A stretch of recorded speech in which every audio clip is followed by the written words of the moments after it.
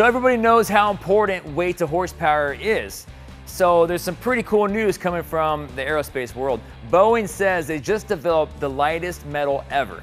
They claim that it's 100 times lighter than styrofoam. That's impressive. The metal is called microlattice. It is 99.99% air. Microlattice is light enough to actually be balanced on top of a dandelion, and it's also structurally sound. Boeing says it's the strength and the record-breaking lightness that make this a fantastic potential metal for future airplanes and even possible automobiles. Can you imagine putting microlattice in your '69 Camaro and going to the drag strip? I mean, get it done.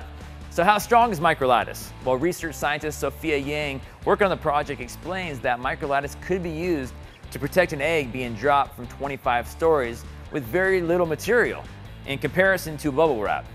If you use bubble wrap, you're going to need about 3 feet of that stuff. Compared to microlattice, you're just going to need about this much. That's my scientific amount. Or I don't know. But it's strong, it's light, it gets the job done. We're not sure if this is going to be implemented into airplanes or cars anytime soon, but when it does, do you want microlattice in your car?